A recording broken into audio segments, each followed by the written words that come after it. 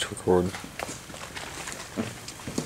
So yeah, so there was a guy there that was suffering from bipolar, and Jeff shared his testimony, and Papa Ron went over there and started praying for him, and next thing you know, Ron was calling me over there to help hold this guy up. He just got, Holy Spirit came down and crushed that, and then Ron was holding his back, and he said, "You got something going on with your back, don't you?" He was like, "Yeah." And all of a sudden, I was holding him like this to keep him from falling, and his back just got real hot. And he was like, "Yeah, I've had a back problem since I was a little boy." And he said, "Well, God's healing that right now." He didn't even, wow. We didn't even pray for his back. Like, you just feel God working, like it started getting hot. And of course, I got his phone number. He's getting out soon. His name was Chance. Chance. But anyway, he's about this tall as me, young guy. Well, I don't want to say any names. Yeah. So anyway, it was a really good time, and then we went to Russell County, and we got to see Kenneth Newsom. Yeah, got to see Ken. Kenny Newsom. Ken, yeah. Remember Ken? Oh, I saw him not too long ago at a restaurant. Yeah, he's been banged up. He's been messed up. I seen him on the bench out front of Walmart, and he was when I saw him, he was rough. Yeah, well, God just saved his life. Amen. Yeah. So we got to really encourage him, and then What did he say? Did he say, is he open to recovery, or? he really didn't know what was. I called him 2 weeks ago, and he hung up on me and bought my number in like 2.1 seconds. Yeah, it's probably guilt. I mean, Yeah. guilt from what? Shame where he was at. Honestly, when he walked down the steps when he first saw me, I kind of felt like he was Hiding. Yeah, like he didn't want me to be there because of that. But after opening up the shirt, I came up and gave me a hug. So is this the face one? No, I just like was like, you could go to Russell County, and he was like, "What dorm's Ken in?" And they told him, and he just went to that dorm. Yeah. That's pretty awesome. Yeah. I wish we could talk a chap about that Yeah. at Muskogee, but Yeah, that'd be cool. I'll mention that. What'd they get him for? Dope charges? I don't know. But you got him, and Yeah. what did he ask you to tell his dad? Tell him that he was all right. Okay. And so I called his parents when I got in the car, and they were very encouraged to know that he was doing okay. That means a lot to parents. Yeah. And then I knew his parents from one of the churches that I went to, and Ken was with me in the Feds, so we became friends in there. So you knew Ken? Yeah. Wow, that is crazy. Yeah. Yeah. Yeah. Because he did what, 6 or 7 years in the Yeah. Feds. He was pretty jacked when he was in there too. I mean, as far as like. Big, yeah. But So anyway. you knew him, like he knew you. Yeah, I knew him and his parents. That is Yeah. So pretty amazing. I guess when I got to talk to his parents, they were very encouraged because they know we were there together, and they kind of see where I'm at now. Yeah. Just got to stay focused in the Lord. Just stay focused in the Lord. Man, but yeah, it was definitely. I felt like it was a divine appointment. Wow. So yeah. That's pretty amazing. So I had a lady call me yesterday, and her son seen us come into Russell County before, and she said she had called a bunch of places to try to get him help, and I was the only place that called her back. And they're going to get a form filled out, and they want to send him to the Center of Hope. Well, I noticed that we haven't had a lot of people go into the center from the jails. Is it just, I mean, not that we had a lot at Muskogee either, but is it just like the guys aren't getting out, they're not calling us back, or are we still taking in apps? I mean, yeah, I think a lot of it is, a lot of the guys that we talked to still have a decent amount of time left. So they're just, most of the apps that have gotten filled out, probably, I'd say 8 or 10, are for a future date. yeah, and they're on file. Yes. They're I already filled talked out. to about 2 or 3 that said specifically that they were denied by the judge to go there. Okay. Wow. A little turbulence, but yeah.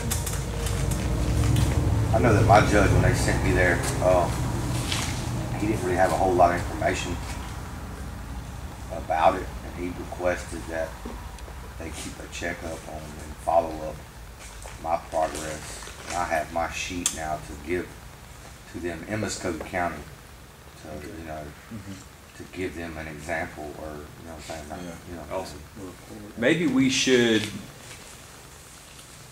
them between more our information. brochure and Center of Hope's brochure, kind of get it to the different judges in Muskogee and see if we get a sit down with them and kind of tell them what. attorneys, Yeah, that's who needs it. the DAs, the judges, get some awareness out of what we're doing. Maybe talk to the Center of Hope and see if they can provide data on your. They have a success website. rate- I mean- Success rate on They have a website. Did we put their website on our pamphlet, or does it just list their name? I'll have to double check. Okay. It'd be a lot better if they already knew about it though. Yeah. They're there like doing the deal, and the judge is about to sentence the man or whatever, and he knows about the Center of Hope. I wonder if there's some type of meeting that Chaplain could clue us in on, Neil and Muskogee, and that we, like the judges meet or DAs. I'll ask meet. him about it. I'll message him back. Another thing also, we seem to have a better success rate for the guys that are coming here, and you know, us having follow up after graduation. What I've seen other graduates that don't Just have go that out. same follow up and have that same Yeah. support Yeah. system. So it's really, instead of asking the center itself for a success rate, we might need to compile our own success rate, because we're be better. definitely Yeah. a lot higher. Oh, yeah. I mean, we have there's a lot of guys in here that's, we're still, you know what I'm saying, John Still Green, kicking, yeah. and we're all, you know, Praise God. Amen. I remember when John Green went, I actually had a memory pop up in my phone when we maybe. prayed for We're John laying Green. hands on, yeah. Yeah. Like 3 years ago. Well, it's our picture for Able Ministries, I think. Yeah. For Facebook. Where is that JB? He's here. Yeah. He's in the bathroom. Yeah, he was just right there. You come in with some of that taster's choice, boy, hit you right in that gut. All right, page 4, Page 4. the top of it, still. I love it. So we're in Romans 5, and one of the things that we've been talking about is just beginning to understand the identity of our Father, you know, our Heavenly Father. And we looked at, we took a look at Mark chapter 4. We looked at that several times. That's probably the cornerstone of Jesus' teaching, was the parable of the sower. And in Romans 5, we talked about how when tribulations come and persecutions come, they come for the word's sake, right? They come for the word's sake. In Mark chapter 4, it kind of breaks it down. It says the sower sows the word, and then it says Satan comes immediately to steal the word. And it even says that tribulation and persecution comes for the word's sake. So the moment we decide as believers, as Christians, to step into, begin to walk in the Word and begin to seek after our destiny and our calling, Satan's going to come immediately to steal that Word. And you see it in the life of all the apostles. You see it in the life of Jesus. And Jesus is the perfect example. So he steps out, Luke chapter 4, he steps out into ministry. He finds himself in the Word.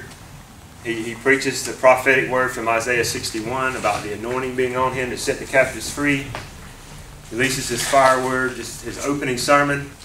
And as soon as he does that, the religious leaders, they lead him to a cliff and they want to throw him off the cliff. They want to kill him. So a lot of us today, you know, I feel like one of the things the Lord showed me is some of the darkest places, I don't mean evil, but I mean just not walking in wisdom, will be in tradition and religion, those type settings and those type environments. And I believe the Lord has given revelation knowledge to a generation that's going to begin to go in, just like Jesus. Jesus was preaching in the synagogues, but he wasn't preaching the law. He was preaching the kingdom. Right? If you go in there and you look, everywhere he preached, it says, and he preached the kingdom, and he preached the kingdom, and he preached the kingdom. And he wasn't preaching his own earthly kingdom, he was preaching the kingdom of God. And when he was asked about the kingdom of God, he says the kingdom of God is within.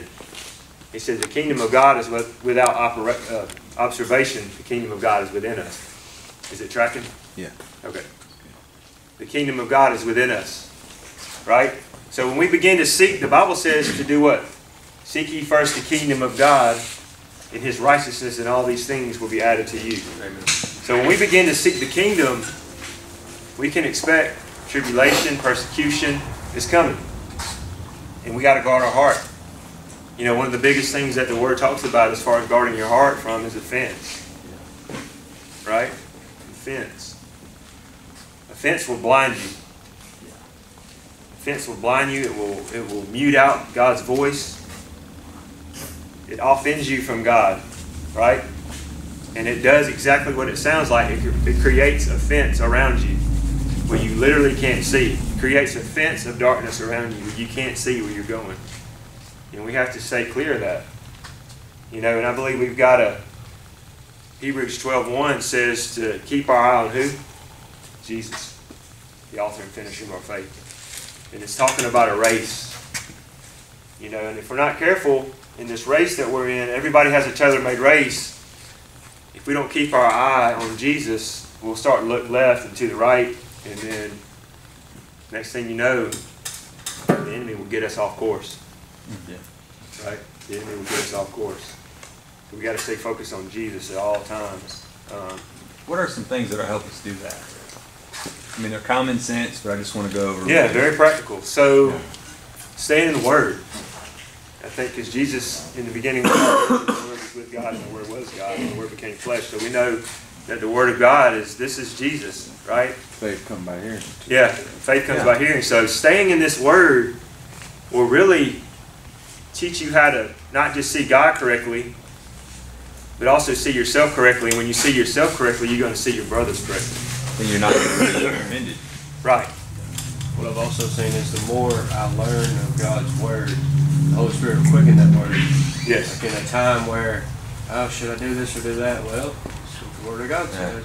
Here it is. Don't Yeah. forget, this is what you read last week or, whatever. And it's just, you got to have it in you. Amen. You got to get it in you at some point.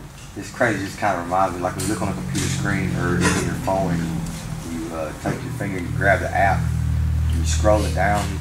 Every time you let it go, it shoots it right back. You know what I'm saying? It just reminds me that's the Word of God. You know what I'm saying? When you let it go, shoot right back to the Word. Your mind needs to always shoot back to the Word. I love how the word is the sword. Yeah. It's like the sword is not. It's not something that you just pick up and you just, hey, I'm good with this. You've got to train with this. And like the only thing that was going through my mind on Sunday when that man was berating me in front of my son was just like the word started popping to my head. I'm like, man, I've got to act on this word that's coming up here. Yeah. Instead of getting in my feelings. Yeah. I can't have this separate me and how I should react, with God. We got to operate from the inside out, right? We can't let our emotions and flesh rule us, because if we do, we'll be calling Josh, hey man, I need you to come. Need you to come get me. But we need to operate from the inside out. We need to have that word. That's why the enemy's vying for our time. He doesn't want us to read our Bible. He doesn't want us to read our book assignments. Why? Because those are going to help us grow in the knowledge of not just Jesus, but the knowledge of ourselves. Because we're created in His image. We just need to get that word on the inside of us and really focus on our own walk. So getting in the Word, and the Bible says, and Dustin talked about this in his speech that he gave at the center, it's not about just getting this Word, reading the Word, but it's about what? Doing the Word. Doing it. If so-and-so's not doing it, I don't care. Right. Work out your own salvation with fear and trembling. Like, when we stand before Jesus Christ at the judgment seat of Christ, they are not going to be there. Your wife's not going to be there. Your daddy's not going to be there. Your mama's not going to be there.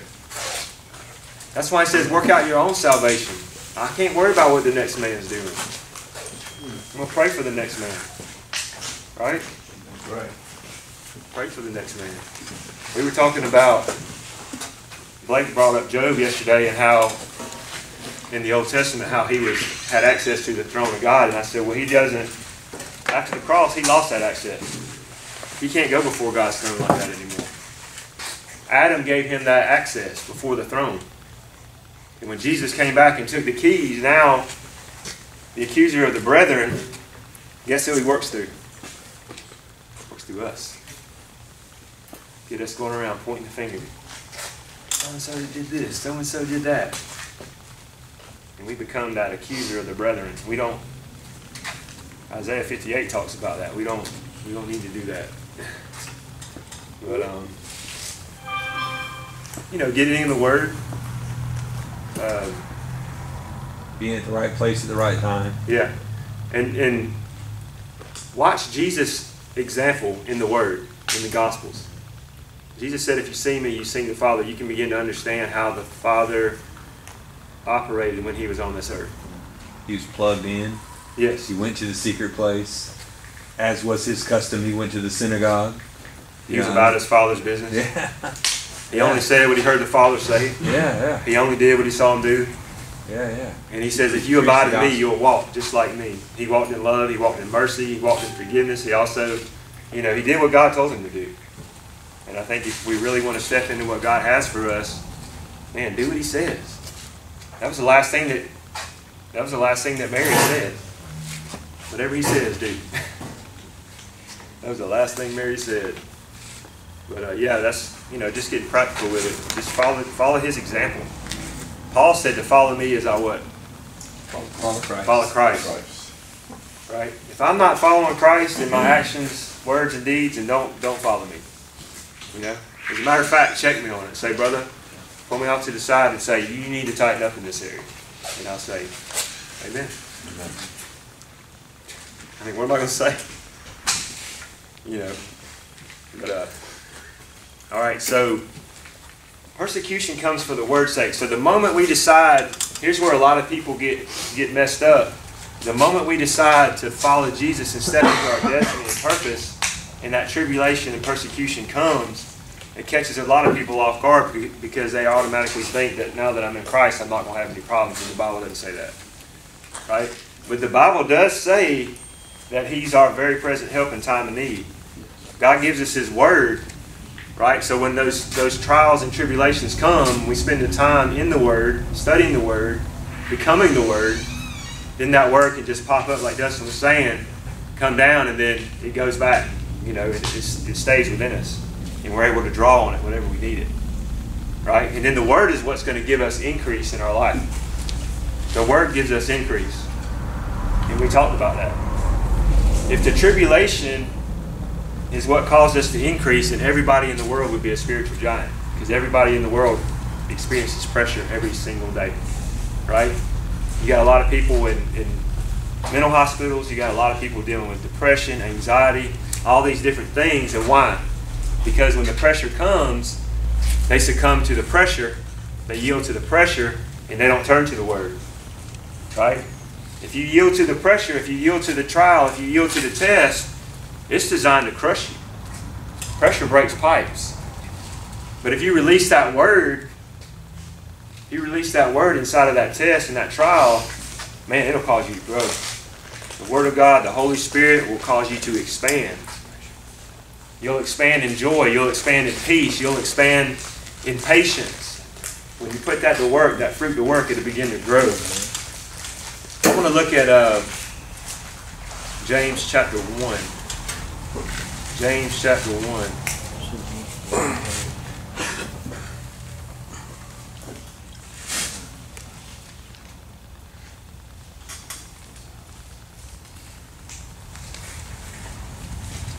James, a bondservant of God and the Lord Jesus Christ, to the 12 tribes which are scattered abroad.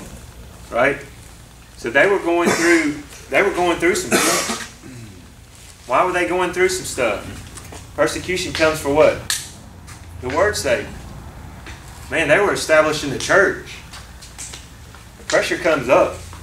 The heat's turned up when you start trying to, especially back here when they were established in the early church, there was a lot of persecution. I mean, a lot. We don't know how good we have it here. Seriously. Verse 2, my brethren, count it all joy when you fall into various trials. And it literally means, this is a picture right here of being surrounded. Surrounded on every side. Right? And the Bible says to what? Count it all joy. There's that word again. You're surrounded by trials. And what do? He who sits in the heavens, what? Laughs. You laugh. Why? Because you know that the victory's already been won. He always causes us to triumph. Jesus already came. He defeated the world, the flesh, and the devil. He sat down. We're seated in Him. And He calls us more than conquerors, right? We already have the victory. We're not fighting for victory. We're fighting from the victory. The victory's already been won. All we have to do is rest in the fact of knowing that Jesus has already won this battle, and He's given us everything that we need to make it through, whatever the test is. So really counting it joy is just like praising Him in the storm. You know, when we talked about the eagle, praising Him in the storm is like rising up. It's like just, Isaiah says, you know, rise up with wings as eagles. What does an eagle do? It rises above the storm. It doesn't allow the storm to crush you, right? But you dominate the storm. And it makes me think about, we talked about this yesterday, the 3 Hebrew boys, right? The 3 Hebrew boys, they were in a fire. They were going through a fire, a trial. And what happened? They came out and they didn't even smell like smoke. And there was somebody else in the fire with them, wasn't it? Jesus. Jesus is there. He looks like the Son of He God. looked like the Son of Yeah. So whatever we go through, guess what? He's in us. Jesus is in us. He doesn't have to come down off the throne and come down. No, Holy Spirit is already in us. The Holy Spirit is already in us. Knowing that the testing of your faith produces patience. In the King James, it says the same thing that we talked about in the last text. It talks about, in Romans 5, it talks about putting patience to work. Right? We have to employ patience when we're going through a trial. We have to employ patience. And when we employ patience, we begin to grow in that area. Let patience have its perfect work, that you might be perfect and complete, lacking nothing. See, as we go through a trial, we go through tests, and we put patience, we employ patience, we put it to work, guess what? It'll begin to mature us. The Word of God will begin to mature us. The Holy Spirit will begin to mature us. And then next thing you know, you find yourself, things that used to bother you, trials and tests, things that you're going through, they don't bother you like they used to. And it gets better and better and better as you grow. Verse 5, if any of you lacks wisdom, let him ask of God, who gives to all liberally without reproach, and it will be given to him. So what kind of wisdom is he talking about right here? He's talking about wisdom during a trial or test. Right? All hell's breaking loose all around you. And you ask God, God, I need a word. I need a word. I need some wisdom. Because last time we met, we read about God always makes a way of escape. What's the way of escape? His Word. His Word. That's why we got to have that relationship. You know, staying in fellowship with our prayer life and reading the Word and fellowship. So we ask for wisdom, and the Bible says He'll what? Give it to us. Give it to us. Freely. Never say, I can't hear God's voice. Never say, God don't speak to me. That's not Bible. We've got to learn how to tweak it and get to a place where we can receive from God's Word. Now, sometimes we don't want the answer. Yeah, it's true. Oh Lord, I'm struggling in this relationship. This woman is this and this and this. You ain't even supposed to be in that relationship. You're not married. You're having sex. You know, like, we don't want to hear the answer. You know, I've been there, and like of course not there. Praise God. I've been married, but I've been, angry or offended offended, and I'm like, Lord, this, and this. And he's like, whoa, it's you. It's you. God, you don't want to hear it. So that's sometimes we don't pray and ask for wisdom because we already know what the word is. Yeah. Hey, correct your spirit. So you also have to take the step to calm your mind sometimes. You have all this daily activity going on, all the things and the worries. And you gotta learn how to be still and find center with God. And when he says you go off to the secret place, I mean, you're intentional with him. He's going to be intentional with you. He's going to cause peace to come over you. All these things circling around in your head, man, he's going to help you calm it so that you can hear him. You can hear his voice. So he wants you to be grounded. Yeah. So, like, I heard him the best being at the center. He'd be loud at the door and I'd go up to the sanctuary to pray and stuff. And it was a lot easier when they didn't have gym going on at the same time because the gym was like right there. JB was in there, you know, getting it. Man, they sure are loud in there. And do one more, you know what I'm saying? I'm just in there trying to pray. But really it was because of, after the fact now it's a family. Both of my kids are super loud. I don't know why. They have to holler.